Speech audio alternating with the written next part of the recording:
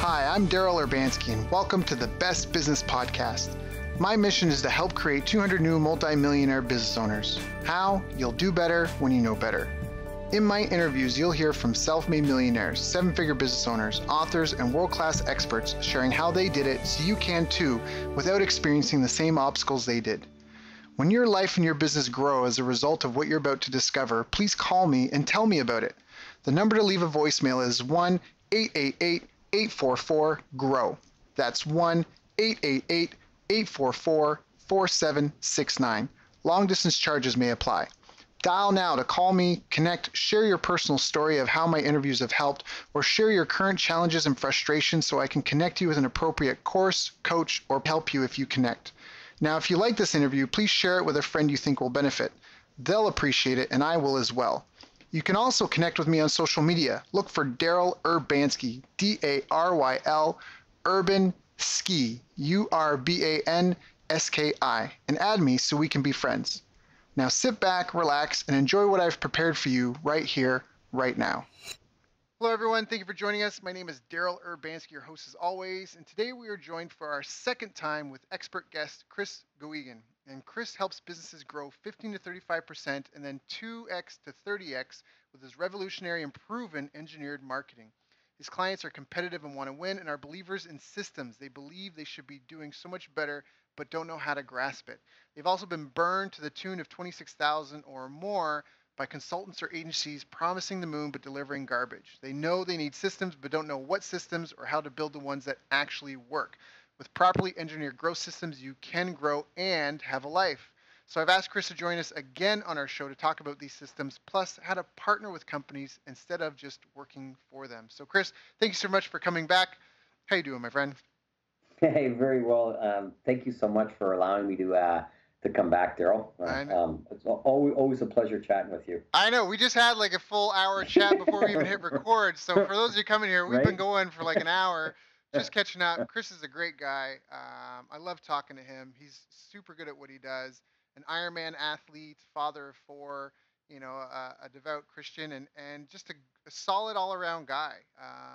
So it's always fun to have you here. So we talked a little bit before. Can we just go through kind of how you even got into business and marketing? We already have an interview. I highly recommend other people check that out. It's called, what I called it. It was the master marketing mechanic interview. So check that one out for more in depth if you like this. But can you just give us a little bit of like the 30-second background? It doesn't have to be 30 seconds, but how did you get into business and marketing? Yeah, I wish I could say it was by some master plan and, I had this thing mapped out and followed this very strategic plan. But it wasn't like that at all. It was like sheer dumb luck and the hand of Providence moving me along. It was, I actually started my career off as an engineer. I have a degree in mechanical engineering from, it's now Kettering University, used to be GMI, General Motors Institute, up in the beautiful city of Flint, Michigan. So I went there, a degree in mechanical engineering. I was working for Ford Motor Company, and I built high volume manufacturing lines to manufacture engines. And then I moved to California a few years after graduating, and then went to work for an aerospace company out here, still as an engineer. I built parts for, International Space Station program. Hopefully they're still doing okay. And a bunch of different things. And then I got into sales because I looked at where I was as an engineer, and I looked up how much money engineers made. And I had a good friend that was a few years younger than me that was making about 5 times as much money as me. And it's like, wait a minute, I don't get this. So he was sales. So I said, I should get into sales. I can make that money. And then so I got into sales, selling what I'd been using as an engineer, and I would go into to meetings, and they'd ask me to quote these different parts and components and systems, and I would look at it and said, I would basically say, "You're an idiot. This isn't what you need. This is what you need." And I'd quote them on it, and I'd never get the work. And so I figured that sales was more than product knowledge; it's about people. So when I got really lucky, and I had a guy, Jeffrey Hansler, who taught me sales, persuasion, influence, negotiation. Taught me about why people buy, and the emotional reasons and their values of why people buy. And then he said, Chris, he goes, now you'll be able to go into just about any industry and within a very short period of time be a top performer. So I did, and I did. Um, and then I started my own consulting company. I was originally gonna buy a franchise before, but then as I dug into it, I realized, my gosh, why should I spend several $100,000 on this franchise when, so when I started doing marketing consulting, and I would do the strategy, and then we'd outsource the implementation work. And then I found that, like, I looked at things, and the engineer in me look at things and said, this is crap. Right. It could do better. So then I did, the 2 mile deep dive into, different traffic programs, AdWords, and then Facebook came along, and Facebook, and then it's like I kind of saw that all these different platforms are all the same. They're all different, but they're all the same, because platforms and technology doesn't buy anything. Facebook doesn't buy anything. Twitter doesn't buy anything. LinkedIn doesn't buy anything. Google doesn't buy anything. It's people.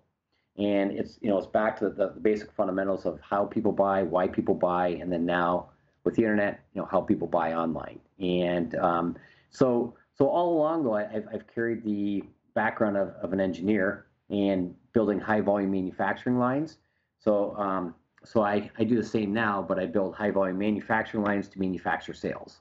Right. So we help clients build an assembly line of sales that are scalable, and they can grow it to whatever level, big or small, that they want. Got it. Love it. So How do people buy, and why do people buy? Well, why people buy is the most important thing. And pretty much every client I work with, they just go to like straight traffic programs without like looking at the why people buy part and building their selling system. So people buy for emotional reasons. And there's, the two biggest things that get people to buy is either pain or gain.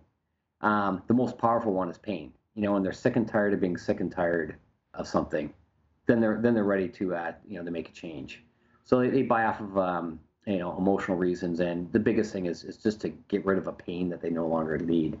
In this book, Sell Little Red Hen Sell, that Jeffrey Hanser, the guy that had taught me about why people buy, this thing is really interesting. Where there's three main reasons why people buy. Or three main buckets, if you will. One is for accomplishment. Second one is for peace of mind, and the third one is for relationships. So accomplishment can be success, power, money, prestige, anything along there. And then peace of mind. That bucket is be that peace of mind, security, comfort. And third thing, being relationships, they want to do it because they want to look good to their wife or to their friends or to Uncle Joe or Aunt Martha or their parents or something like that. So when you can identify the emotional reasons why people buy, then it becomes a whole heck of a lot easier to sell them it. Mm-hmm. Yeah, that's something that really got drilled into me, I'd say last year, was being comfortable describing nightmare scenarios for people, like getting into the drama of things, right? Like you don't really want to, like, what I mean is that I think in a lot of people's marketing, they want to talk about all the good stuff all the time, but they glaze over the nitty gritty stuff, and that nitty gritty stuff is the stuff that it hits people, and it's what moves them to act, right? It does. It absolutely does. Because it's like, everything's not happy, joy. Right. Life isn't like cotton candy and painted ponies. It's not. There's it's like everyone's got things in their life or periods of time or seasons in their life that are hard. Whether it's broken relationships, finances crumbled, death of a loved one or a parent, or it's like, or just things aren't just working out the way we plan or envision them to, and so while the happy joy is what's propagated, especially on social media. You look at Facebook, you look at Instagram, everyone's got these perfect lives, right? But really it's like their life isn't perfect because their ideal is this perfect life, and I don't have that. So they have like wrong benchmarks and stuff like that. But back to the point is I don't I don't sell people stuff. I help people buy stuff. Right. Ooh, I And like that. I heard somebody say it's like the greatest thing that anybody selling something or anybody in sales can do is help people make a decision. And it's a decision yes or a decision no. But to help people make a decision, because if they can confront something that's important to them and make a decision yes or decision no, it really helps them, and it brings power into their lives.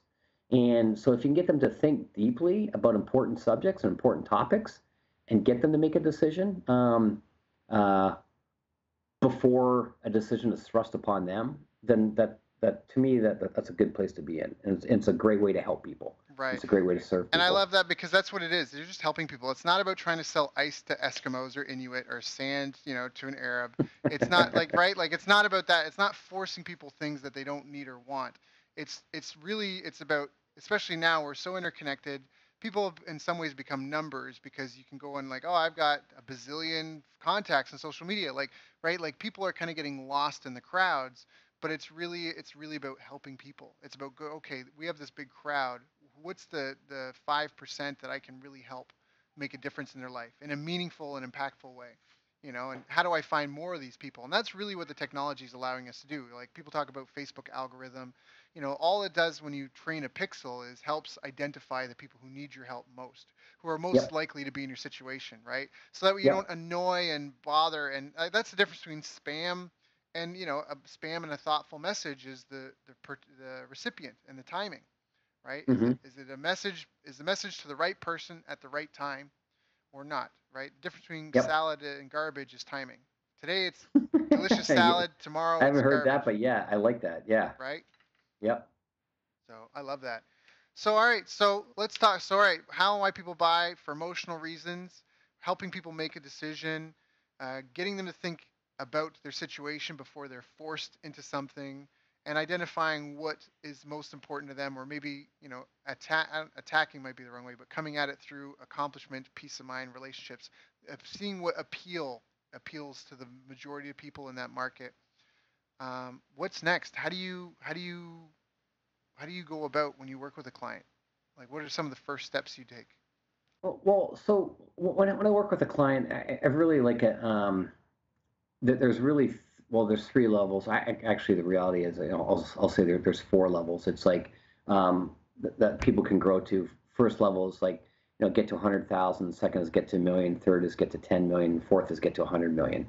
So I really focus on get to a million, get to 10 million, get to 100 million, and it doesn't mean that you have to get to those levels, but the projects that I work on, like to work on, are ones where there's a big market and we can grow and scale things. To me, like I just love those things. I've done a whole lot of time. I've worked with tons of businesses where they're doing a few million or something like that, and they want a 20% increase in sales. Okay, well we could do that, and do that with our eyes closed and sweat equity into it. But it's like the projects I like are growth ones. Get to a million, get to 10 million, get to 100 million, and grow markets and really help make a difference in that market. Like, serve that market better than anybody else is serving that market. So it's the biggest thing is just really identifying, like, is there a market? Is it a growth market? Knowing if it's a growth market is a really big thing. Like, is a market growing at 10% or more? If so, then it becomes a lot easier. If not, then acquisition costs can get really high, cost per lead and your client acquisition costs. And then so you got to have some really good conversations about economics of making it work. So then, and it's like, when you've got a market and a growth market, and you determine that you're going to serve them better than anybody else, then you want to become intimate with that market. You want to know everything about that market and have a really deep understanding of it. Like, I joke around with clients. It's like, you want to know your customers so well that they're going to file a restraining order on you if they see you peeking through their window one more time. One more time.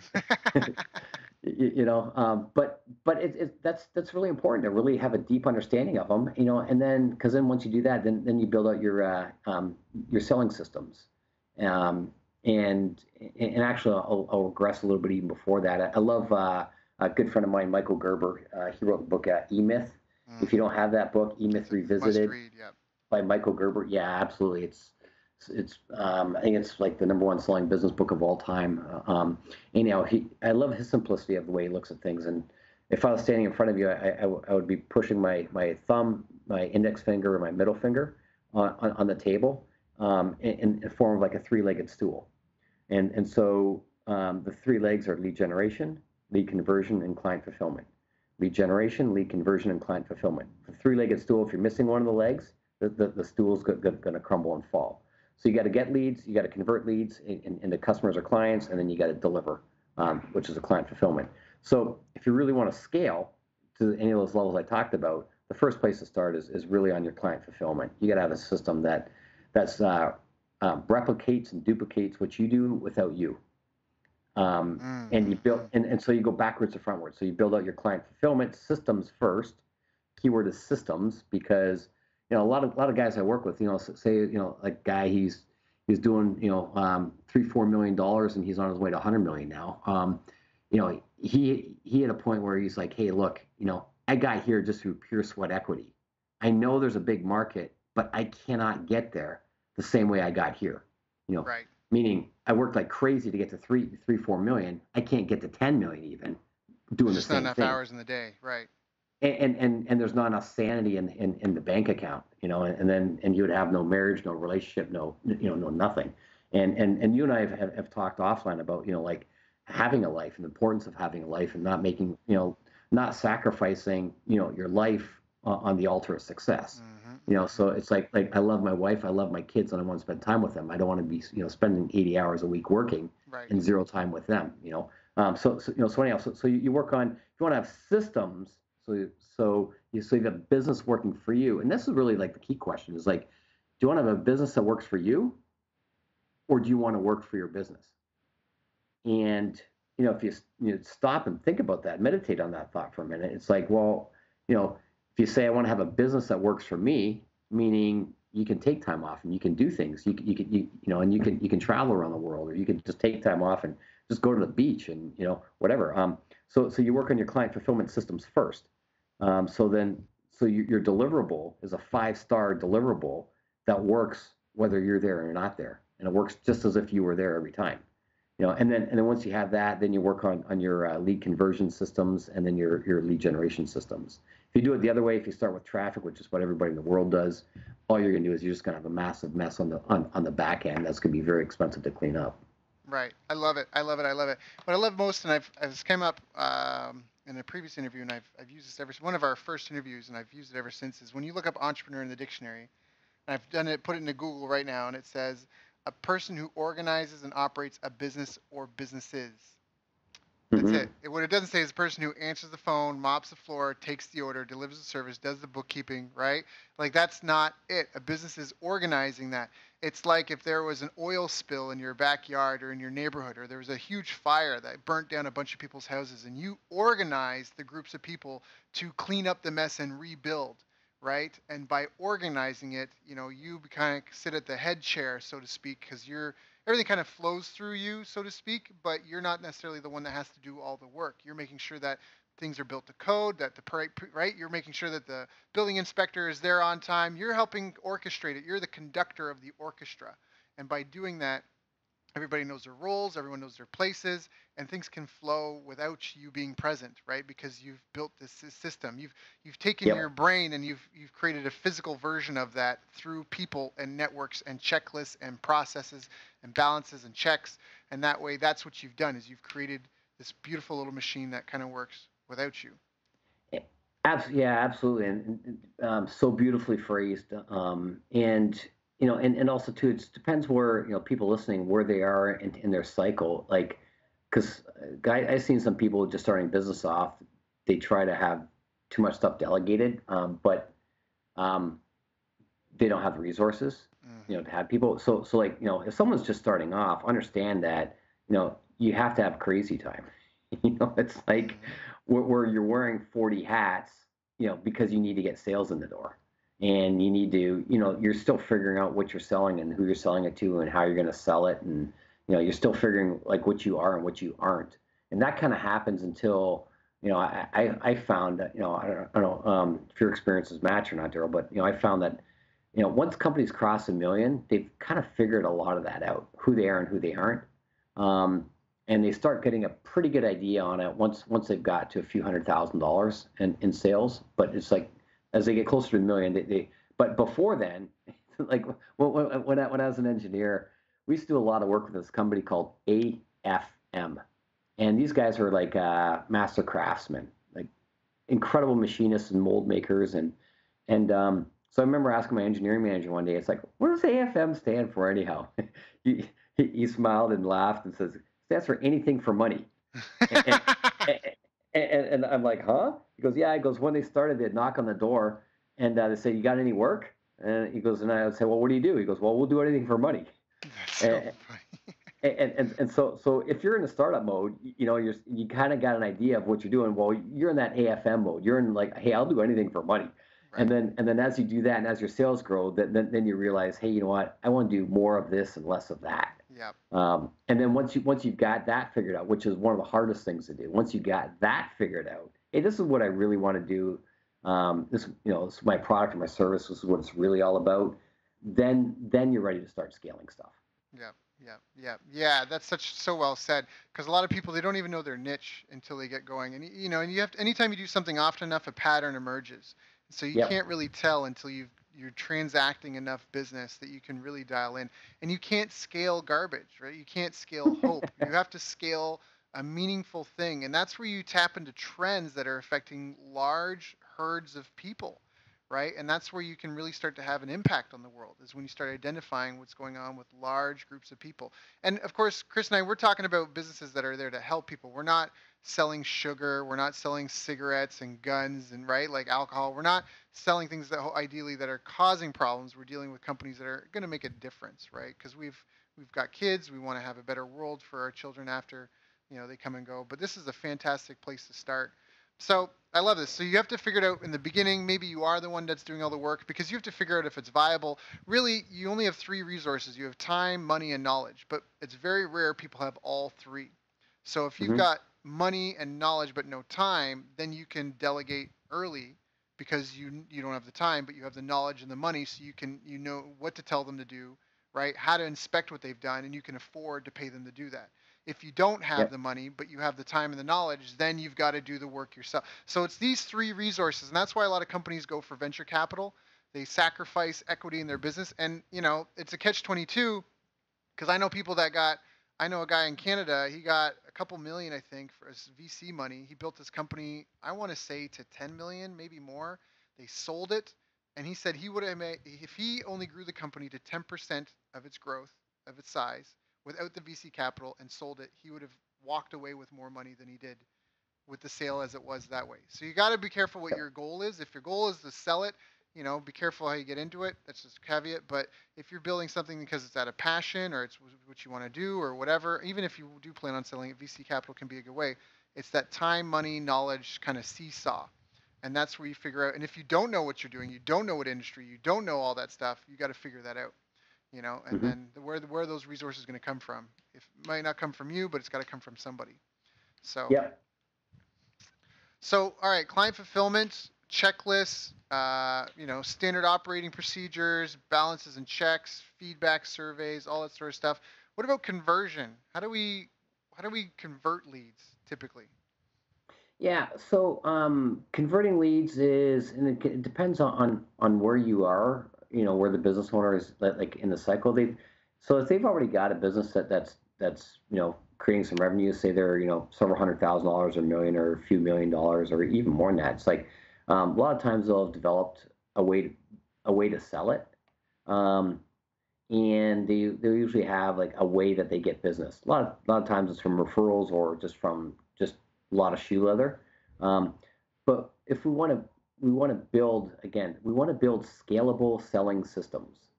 And so in order to do that, you have to first have a selling system in place.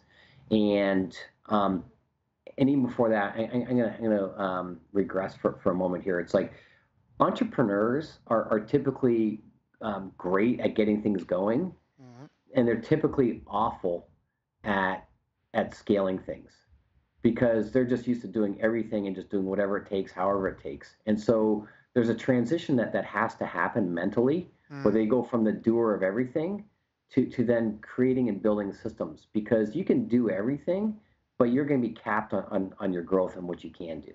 So you might be capped at 5 million, you might be capped at 10 million. Maybe more than that, but you're going to be capped.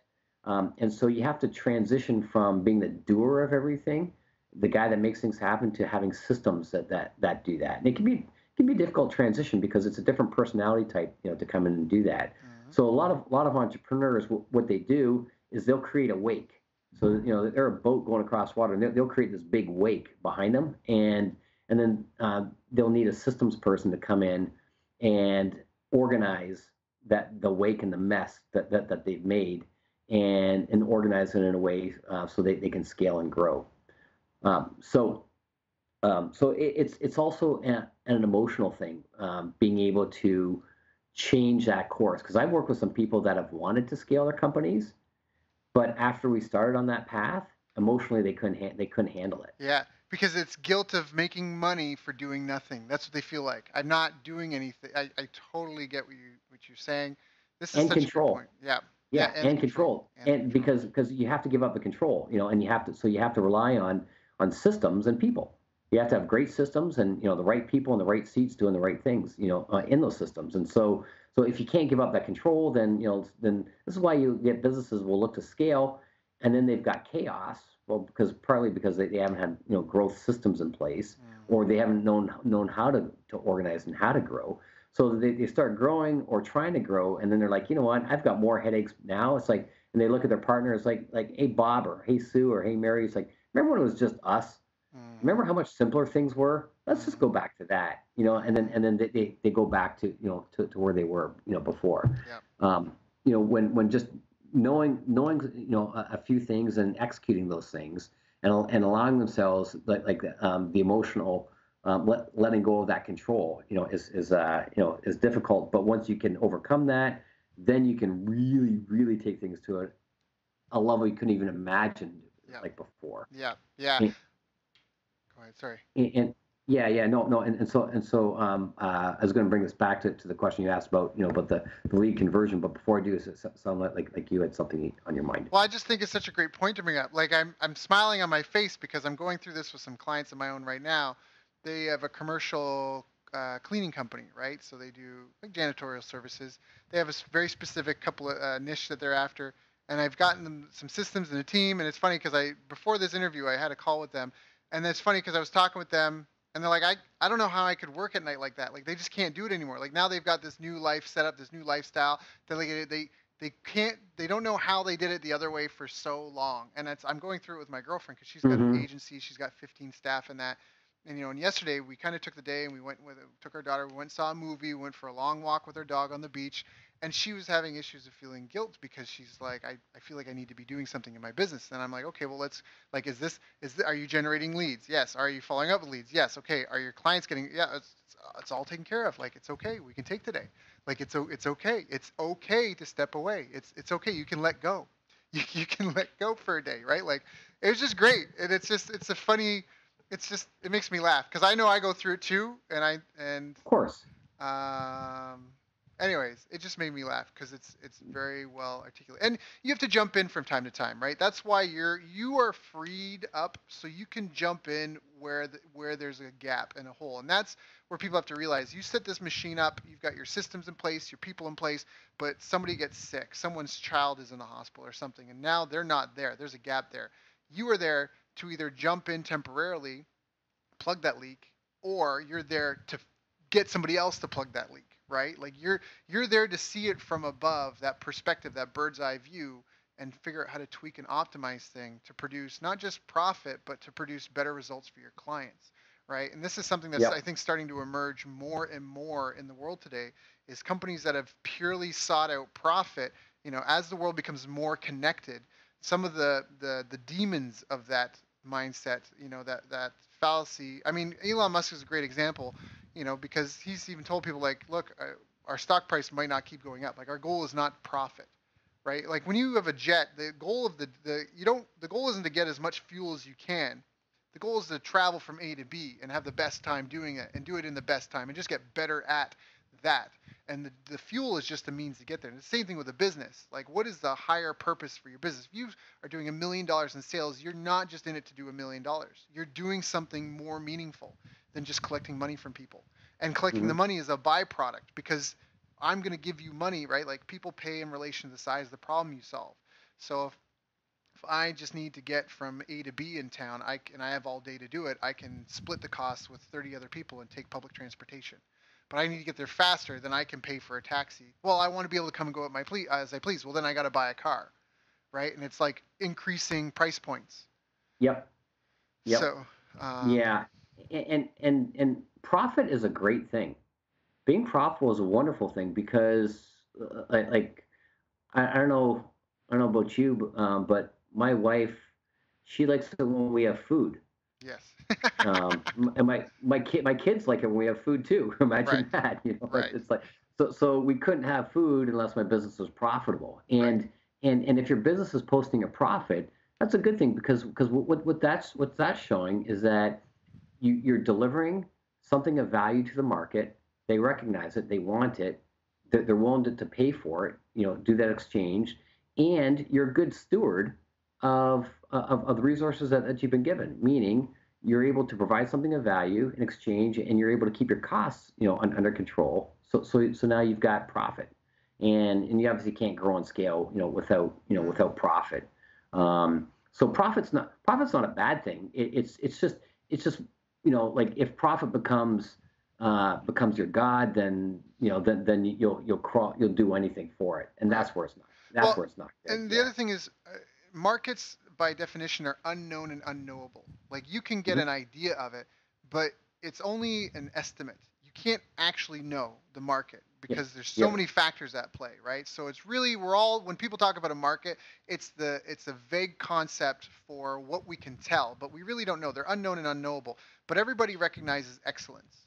And so excellence needs to be the goal because the market rewards excellence, right? The Absolutely. better Yep. provider. So excellence needs to be your God, and the money will follow. And the money, the profit left over is that people need it, want it, and enjoy it so much that the way you've organized things, there's a surplus, so that way you can keep doing it. Like it's one of those things, like, oh, that was a great program, but why did it die off? Oh, because there wasn't enough money. Like people vote, people will pay lip service to anything, but when they spend with their wallets, that's the proof, that's the real vote, right? So, That's yeah. yep. That's the most important thing there. Yeah. Exactly. So, but Yep. in growth, sometimes it's tough to maintain profit in growth because when you're growing, depending on where you're set up, like I love how you're talking about systems for growth.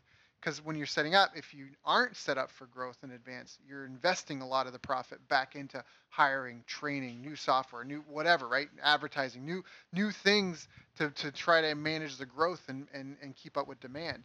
And that's where you hear companies that they grow themselves out of business because they get into a cash flow crunch. All of a sudden, all their account receivables are behind. They can't pay staff and things, right? So that's a really important teeter totter that you have to try to balance how to grow and maintain your profit at the same time without, it's Yeah. yeah. Yeah, because and you're absolutely right. Because as you grow, you need to add more layers on. Because if it's just you, if you're delivering a service, it's just you, But then when you start hiring someone to replace yourself doing the work, well, now you've got salary, and you need to make Right, profit on top of that. And then right, and then as you grow, then you need a manager. And as you grow, so there's more layers and more people, more right. things. So yeah, so understanding your profit model is super important. Yeah. And and so like you asked a question about lead conversion. Like philosophy that I have with lead conversion is we're building a growth system. So we say we got the client fulfillment in place. Now we're building the growth systems, and we're focusing on lead conversion or selling systems. So I believe in this aim small, miss small methodology, Mm, where it's we start with the same small methodology. And I don't know if you ever saw the movie The Patriot by Mel Gibson. no, but it's okay. Um, I'm with you. Yeah, so in it there's a scene. It's set. It's like Revolutionary War, and there's a scene where the British came and they kidnapped his son and his oldest son. They're going to take him and hang him, and so Mel Gibson takes his two boys, like they're like 9 and 10 or something like that, and he sets up an ambush, and he puts them on top of this hill, and he says, "Remember what I taught you, boys? When they ride through, remember what I taught you?" He goes, "Yeah, Dad, aim small, miss small." Meaning, if you aim at the guy on the horse, you're probably going to miss him. But if you aim at the third button down on his jacket, you might not hit that button, but you're going to hit him. And so when we start building our selling systems, we start with this aim small, miss small, meaning we've got a very focused target, very focused like person or persona or avatar, or whatever word you want to use. It's very specific market person segment that we're aiming, and we've got very specific we've done our due diligence. We know why they buy, and we know what's important to them and what's not important to them. So we've got a very clear message to that very tight market. And so it's like we're snipers, and we've got a very very specific message to a very specific market, and then we do very small metered traffic to that to make sure we've got our conversion systems working. Mm-hmm.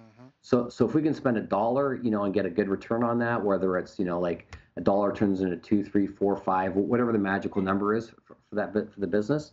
Once we've got that in place, then we can start expanding out. So if you picture like a bullseye, like in an archery target or a dartboard, we start with that bullseye. When we hit that, we've got a good ROI. Then we start expanding out in concentric circles. We start growing, measuring our ROI the whole time through. And then when we hit a point of diminishing return where we're not getting the ROI, then we just ratchet it and tighten it up a little bit. So we're back in the positive zone. Because when you're just hitting at the bullseye, it's not a big population that you're able to get. You need that to get your return to expand out to hit a larger population. And here's something with conversion systems that most people don't look at them like this. Like, I see things as people buy stuff. I don't see things as Google buys stuff or Facebook buys stuff or LinkedIn or Twitter or whatever, direct mail, TV. Those are media. Those are ways to reach the people that buy stuff. It's living humans and beings that buy stuff. It's you, the me. We buy things for these emotional reasons. So we build these selling systems, and what we do is we've got a way to reach people, plant the initial seed or get the initial hook in there, that then gets their initial interest and starts growing that interest and pulls them into our selling system where we can expand that interest and eventually like get them to buy. When we've got that selling system in place, all we do is we plug in all these different traffic sources. And what we do is we put a meter in front of each traffic source to measure the effectiveness of it, whether it's profitable or not profitable. Because again, we're building a selling system around people and our market that buys stuff. And then we're using these traffic systems as the media or the medium to reach these people. And so to me, there's no difference from Google to Facebook to LinkedIn to any of these things. They're all the same. They're the same in regards to their way to reach our market. Now, granted, the interface is different, and how much space you have. So, like if you're using like Google AdWords, search, you've got small real estate. You've only got like just a handful of words you can put out. If you're doing a blog, if you're doing like an article post or on Facebook, you can make that a lot longer. But the principle is people will give you 1 second initially, which will then, if you capture their interest, they'll give you 3 seconds, and if you capture their interest there, they'll give you 30 seconds, and if you hang on to their interest, then they'll give you 5 minutes, and they'll give you 15 minutes, and they'll give you an hour, and then they'll buy, and then they'll buy more and refer people over to you. But it starts off with okay, well, what are my initial hooks that can gain me those 1 to 3 seconds? And then what's the message behind that I carry on the conversation that can grow those 3 seconds to 30 to 60 seconds that will lead to 5 minutes? So this is your whole selling system. So we dissect the whole selling system up, and then we just look at the media that we're using. It's like, well, how much time, how much real estate do we have for our initial hooks? And so we plan our initial hooks on all these traffic sources. We reel them in, bring them into our selling system. And when we have our selling system dialed in on that aim small, miss small methodology, we know it works for our core market. So then when we add these new traffic sources in, We just have a measurement in place just to know if they're all profitable individually or not. Agreed. I love that. So well articulated.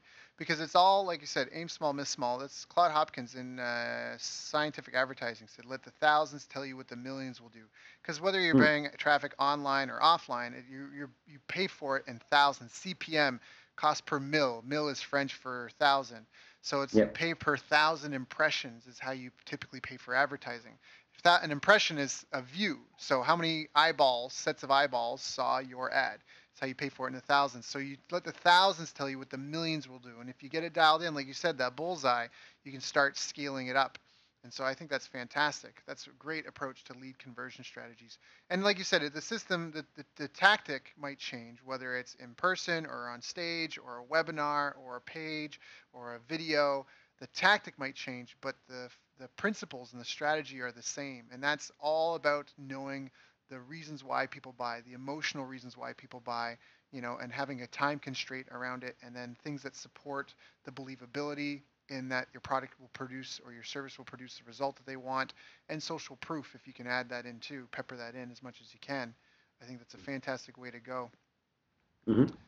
I'm trying to think because I mean this is such a fantastic call. Like there's just so much in there. People probably will want to listen to this a Hmm. couple of times because we referenced some fantastic books. We talked about how the goal is first to get the fulfillment set up because you want to make sure you can bury yourself. If you got to, Oprah's killed businesses. They call it the Oprah effect because they'll get put on Oprah and then they'll have so many visitors to their store they're not prepared for. They get buried in negative reviews of people that the Yep. service was slow, the product wasn't properly put together because they're pushing them out so fast, they weren't ready for growth, and so the negative reviews kill them. So a lot of people, like you said, they're like, oh, if I could just get 1 million people to buy my thing right away. Well, you got to be careful. It's that seesaw of sales and deliver, like sales and fulfillment, because if you can't fulfill you take on too many orders, it's better to be oversubscribed and then in a position where you have to put people on a wait list, right? Like that's a Yep. much better position to be in.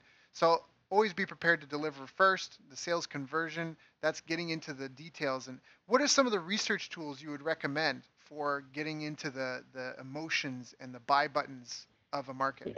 Yeah, great question. You can go to, so there's some great online tools like Amazon is a great place. If you look at like books on subjects, um, and and then you look at the review, like the comments on there, um, and the reviews on there. So you look at the 1-star reviews, look at the 5-star reviews, and you get some good emotional language that people have on there. You same thing if you can look at Yelp reviews or things like that, and see what people are saying about competitors in the market or the market.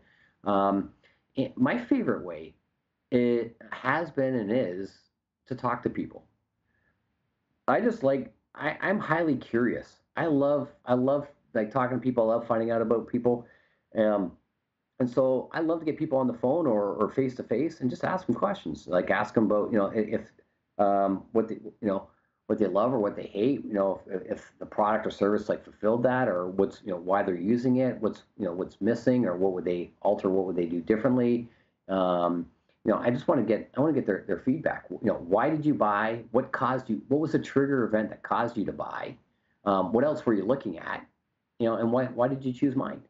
Mm, Um, so I love that because I can probe deeper, and based off what they say, I can get good emotional reasons. You can do surveys. Surveys are fantastic, and then surveys are a great way to lead into like phone conversations with people where you can just have a conversation and really understand them. Like, oh, hey, help me help me understand your situation. What was going on that you didn't like, that you wanted to change some things? What caused you to look? Was there a triggered event that caused you to look? Tell me about the emotions behind that. What were you feeling? What were you experiencing? What did you want to get rid of? What were you envisioning? What did you look at? What did you try? What worked? What didn't work? And why did you end up settling on, you know, buying from us? And then how was that experience? that's great. Nothing will ever beat talking to people in today's day and age of technology. I think a lot of people want to hide from that. They just want, right? They just want money to show up in their bank account. And they can go to the beach and just party all day. But I think that that's really powerful because all a company is a group of people solving the problem of another group of people with a product or service that they offer. That's all it is. You're a group of Yep. people helping another group of people. So befriend those people. And if you don't like who your customers are, maybe you need to look at changing your industry, your niche. You may stay in the same industry, but is there a different niche that you can target? Is there a Yep. subset of customers that you can design everything in your business to be more boutique, like more catered towards, so you get more of the customers you like and more of the customers, less of the ones that you don't like. There's one other really big component about scaling and growth that's even more important than all these other things. What's that? So it's really knowing where you want to go, having a vision for where you want to go, and because when you got the vision for where you want to go and the impact you want to have, then it becomes a lot easier recruiting people and keeping good people. Because when you're now, um, let's say, a company wants to transform the weight loss industry, for example. And they talk about that. Hey, we're out there. We know obesity rates are on the rise, and we look at it. And we want to be the company that transforms this. We want people to like feel better about themselves and feel more confident, be able to look in the mirror and feel good, and have better, so they'll have better relationships with their husbands or their wives or with their kids or with their whatever. And we're going to transform this, and and what we're going to take this business it's $1 billion business, and because there's a big market for this, and this is where we're going. And so when you cast that vision for people, whatever it is, big or small or whatever it is, it's like, but when you cast that vision, it becomes compelling to people, and then they want to jump on board. And plus, it's like it tells them too. It's like, hey, look, you know what? As we grow, there's going to be a lot more opportunities for you to grow as well. So your opportunity so you can participate in something very significant, and your opportunity to grow in skill set, knowledge, understanding, and income is going to be there too, provided you want to. And if you don't want to, that's fine too. You know what I mean? So communicating that vision. So then you're attracting people, keeping people, and they get their buy-in more. And then the other part of that too is knowing the values of the company, which is company is usually the company is just an extension of the owner or the founder, Mm. and the founder starts it, and the founder's got a set of values, and their business is just an extension of that. So typically, what happens is as companies grow, they lose that. They lose the founder's values, and because the founder hires somebody and they abdicate responsibility instead of having like roles responsibilities for that person, they hire somebody, and Bob's a good accountant, and then all of a sudden Bob's answering the phones, and it's like, hey Bob, it's like, hey, why don't you do these sales, and hey, we need more people to do sales. Bob, why don't you hire a salesperson? So now he hires somebody based off of Bob's values, and then it's like, and then that person he hires is really good to say, hey, we want you to be the HR guy, or gal, and we want you to do all the hiring. So through the abdication, it's like the telephone game we used to play as a kid, where the message is all skewed, like after it's gone around the circle. Um, I heard and this. I heard that it described to me called the Peter principle, which is unfortunately derogatory to anyone named Peter. But it's that mm, the companies that promote people to their highest level of incompetence. It's like exactly what you said. Like they're good. They're good. They're a good assistant, so they become a sales rep, and then they do well as a sales rep. So you turn them into a sales trainer, and they do well as a trainer. So you turn them into a manager, and then they suck as a manager, and that's where they stay. Right. but what happens like with that is as they bring on people that match their values, and so the founder brings somebody on that they feel matches their values closely, and then they abdicate responsibility, the Peter principle that you're talking about. So now that person is charged with hiring somebody new on. So the new person isn't going to be reflective of the founder, it's going to be reflective of them. Mm, And then that mm, new person, if they're a manager and they're going to hire somebody in, that new person they hire is going to be reflective of the manager, not of that first person that the founder, and definitely not of the founder's values. mm. So the more a company grows, the more that they. So it's like if you start on a path, and you start veering off a degree, well, then that degree turns into 3 degrees, 4 degrees, and then pretty soon you're 90 degrees off path. Mm. And then all of a sudden they're like, hey, this isn't what we're all about. And and then they have to slam on the brakes and do some massive course correction. Mm-hmm. So to avoid all that, you very clearly identify, your values and what the company stands for, um, and what we're all about. So, we're about, this is what's important: honesty and integrity. Not, maybe it's not positiveness. Maybe we value honesty more than things. So we can be open and honest in our communications about stuff. And we stand for integrity. We stand for doing the right thing. We stand for hard work. We're competitive. We're whatever those things are. These are the core values of the company. So when you're looking to fill these positions, to systematize client fulfillment, lead conversion, lead generation, as you're defining the roles and responsibilities, and then hiring the people in, you're talking about the vision. They're getting excited, and hey, by the way, these are our values, and so you're making sure that the people match your values. If they don't match your values, then it's better not to hire them, because what you want to have is if you want to have I had a friend that raced outriggers, these like Hawaiian like canoes basically. Yeah. And they would do these races from the coast of California here to Catalina Island. I don't know, what's that, 25 miles or something like that. Something like that. And yeah, and so that they have a team of, I don't even know how many people on the team, say 10 people. I don't know what the number is, but you want to have all 10 people with their oars in the water. But more important is you want to have all the oars in the water and all pulling in the same direction. So if you've got people with conflicting values and they don't match the values of the company, of the founder, then it's just the equivalent of having these oars all pulling in different directions. So you're going to be working hard and sweating a lot, but you're not going to go anywhere. So if you got all the oars in the water pulling in the same direction, hey, that's our vision, that's where we're going. These are our core values. This is what we're all about. If you match, come along with us. If not, hey, you're going to be miserable here. Right. And I'd rather you not be miserable. I'd rather you be fulfilled, and find some place that'd be more fulfilling to you. Yeah, hands down. Chris, this has been such a fantastic call. People will definitely want to listen to this more than once. I hope you took notes. I took a ton of notes myself. Chris, I always love chatting. I feel like we're birds of the same feather. So I always value and appreciate your insight. Now, before I ask for the listeners where to get in touch with you, is there anything I didn't ask you I should have asked you? No, I think. Oh, yeah. You didn't ask me who my favorite hockey team is. Who's your favorite hockey team?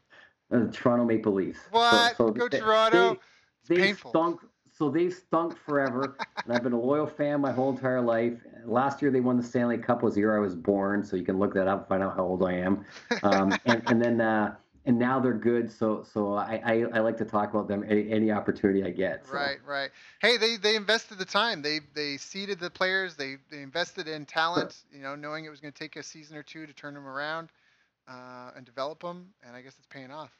Well, and I love the business analogy, like, from that, because they were a storied franchise and very well respected, and then they became like nobody, like, teams would laugh, like, they're coming into town, teams would stay out past curfew. They'd be at the bar. Yeah, we got Toronto tomorrow. Yeah, let's do another round. Right. Right. And so when they came in, what they did, the person that they hired, Brendan Shanahan, take over the hockey operations. He goes, you know what? He goes, he cast the vision. We're going to turn this into a storied franchise, into a franchise that's respected and be revered, and people will like pay attention to us. And then what they said, okay, if you're going to play on this team, there's three things you got to have. Is one, you obviously have to be good at your position. Mm-hmm. Number two, no cancer. You got to be a good person, meaning you got to be good in the locker room and good in front of the media. And number three, you got to be hardworking. If you're not one of these three things, then it's going to be miserable for you, and we're going to try to find a good team to trade you to. And so they cast the vision, they identified their core values in people, and then they built their systems. And very quickly, they went from a losing team to one of the best teams in the league. That's awesome.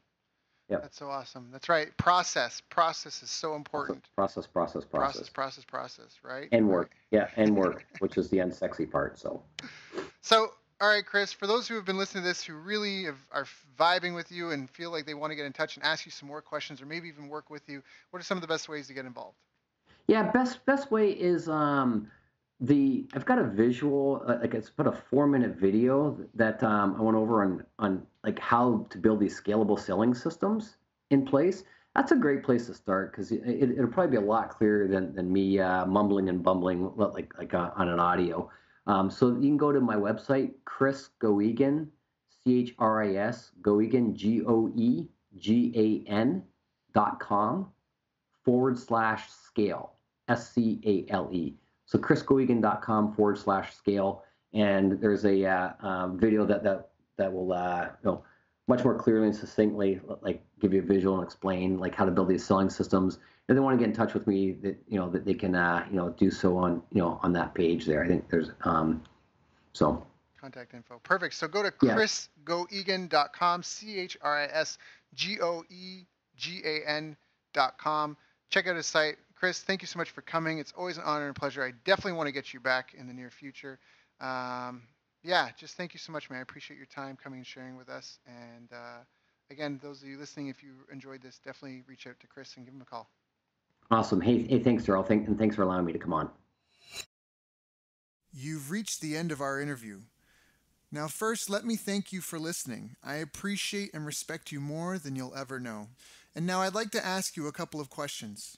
First, what 3 lessons did you just learn? What 3 aha moments just jumped out at you? Second, what can you implement for yourself and your business in the next 24 hours? Third, what can you give to someone else to help you with, or give to them to just do it for you? Whatever it is, remember taking action is the secret sauce to results. Now, if you think this interview would be helpful for a friend, please give them a link to it. It'll help them and it'll help me too. I'd also like to invite you to help me find out more about the challenges you're facing, your dreams, your goals, and how I can help you overcome what's holding you back. We both do better when we know better, and your success is my success.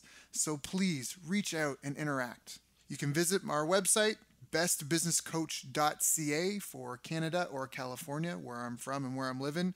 You're welcome to also try out one of our paid programs. You can find us on YouTube, Facebook, and pretty much every other social media channel you can think of. You should also subscribe to the podcast, and if you're enjoying them, please leave us a nice review. It really helps.